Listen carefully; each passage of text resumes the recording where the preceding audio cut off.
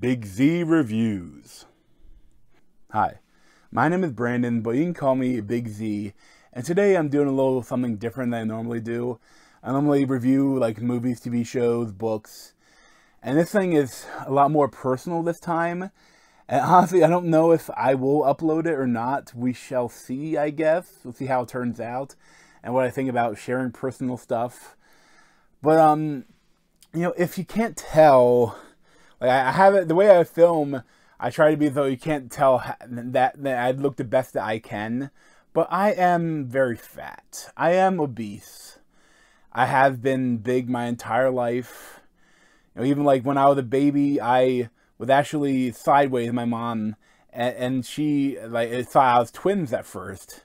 But then I was born a month early when I turned in the correct direction, and I was still like over the normal weight. So like throughout my whole life, I've been heavy. I've been bigger, and I'm not just fat. I'm also tall. I'm 6'5". But like in the winter, if I'm wearing shoes and I have my hair up, it gets pretty tall. I probably look like I'm 6'8" if I like other people. But I have a big build. Like I wouldn't say like having the idea of I'm not fat. I'm big boned. But I am big boned. I've never broken a bone except for my middle finger, which I crushed between two weights. And but I am a level of obesity where, like, usually if you watch really fat people that are bedridden, and I'd watch that and see like how much they weigh, but like, pshaw, it's like because I'm still active. I mean, I'm still would hurt, like my feet would hurt, my knees hurt if I do a lot of stuff, but I'm still out and about and doing things. I'm just very fat. I probably have like 275, 300 pounds of pure muscle, but it's just that I weigh a lot more than that. But at the same time, I'm not, like, I know that it's not healthy. I know that it's bad. I mean, it's tough to be heavy. Like it has a challenge to everything you do. It adds extra challenge to it. I mean, just laying down in bed, like you have more weight, which is it makes it tougher. And if you have to worry about when you sit down, like everything around you breaks down quicker because you have the extra weight. And if you go to new restaurants and stuff, you have to worry about what kind of chair they'll have, or it makes everything slightly more difficult. And I know I want to lose weight, and I've done a lot of some yo-yo dieting, but not too bad. I have, usually in the summer when I can swim, I lose like 20 to 30 pounds, and I gain it back in the winter with maybe a couple other friends. And this winter, New Year, I wanted to try to make a change, and the big thing is that I've always been kind of addicted to cereal, and so I would have, you can't have just one chip. People would say you can't just have one bowl of cereal, and it was just something I would. Before other times where I was going to lose weight, I'm just going to have one bowl of cereal. That's it. No more. Then I'd have a bowl of cereal and then be like, oh, there's still some milk in there. I'll fill up that milk with some more cereal. Then they'd be done, oh, I've had 3 bowls of cereal, and now the box is gone. And I mean, so I wanted to change, but I didn't know, I wonder if I'd switch up breakfast or do something different. And I decided that I want to try, the protein shakes, and instead replace, a meal replacement. And instead of having cereal, just quit cold turkey. And I haven't touched cereal for a couple months now. And instead I've had, a protein shake. And every morning a protein shake mixed with coffee. And then also I have a protein shake at night. And that's the other problem that factor I know is that I would have someone snack late at night. And that's probably the worst time you can snack. And I mean, and it's pretty quickly I noticed the change. Like I lost weight. Although it's disappointing, I didn't weigh myself when I started changing my habits. But I knew from what I weighed at the end of the previous year when I started weighing myself, and that's up to now. Like I lost weight more quickly once I could start swimming again. But then I've lost 50 pounds so far, and 50 pounds, if you don't know, it's like This is a 50-pound dumbbell. And I mean, if you don't know what a 50-pound dumbbell weighs, it's heavy. It's a heavy thing. It's not light.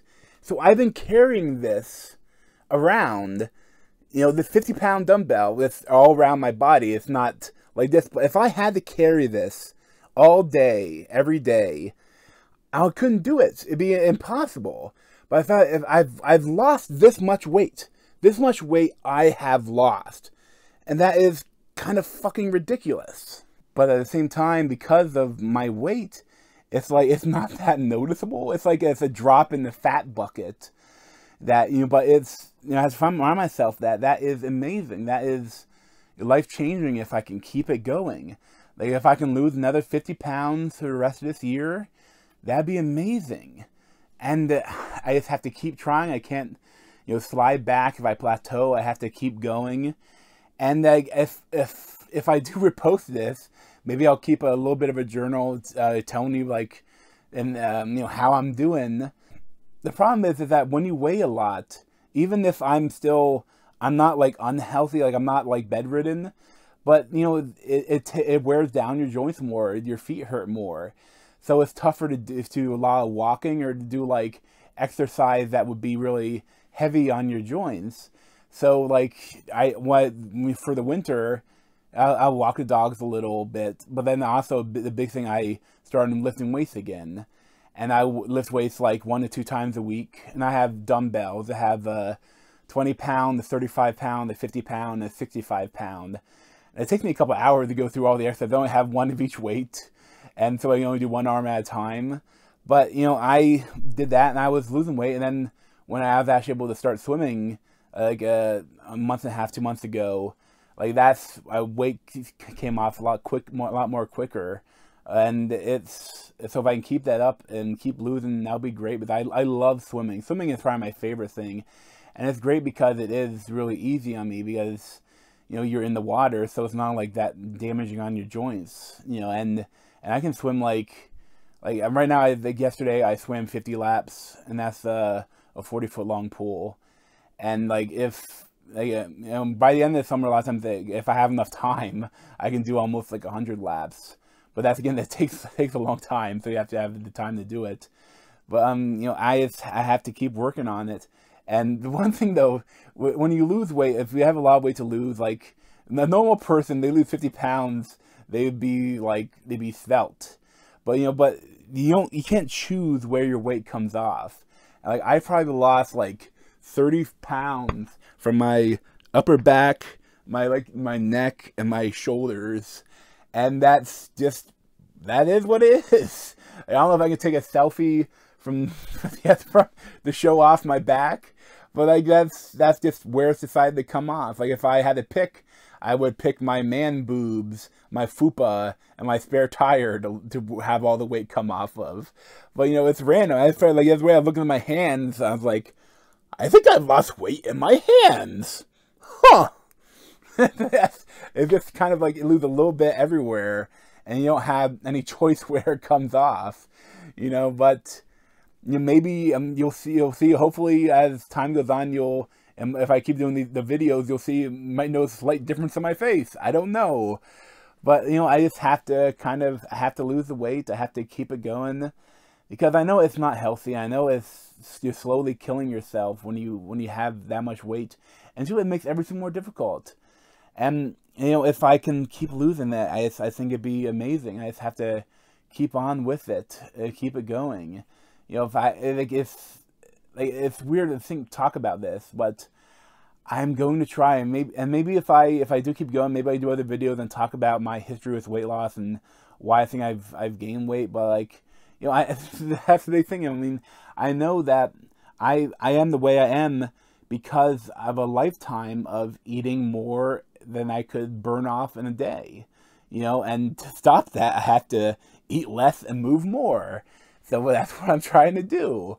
And I think, the protein shakes have helped too. I don't know if I feel like I've got more definition, but I don't know. It seems like a big thing I'm using them as meal replacements or snack replacements. And I think that's really helping. But I mean, changing from at least 1,000 calories every day of cereal in the morning and instead changing that to a 150 calorie protein shake mixed with coffee.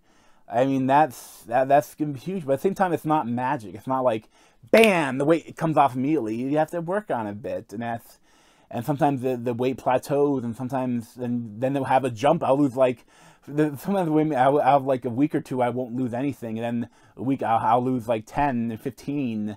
It's like, I don't know how my body works, but like, I have to keep working on it. I mean, like, I'm not going to give the number of what I weigh right now, because it's a lot, but, you know, I have to get down. I have to lose it, you know, and that's the only thing I can do. But thanks for watching, and maybe I'll keep you updated every month or so if I upload this. We'll see, I guess. But thanks for watching, and you can check out my other video playlist from my head and subscribe to that Z over there. Thanks. This has been a Big Z video. Thanks for watching.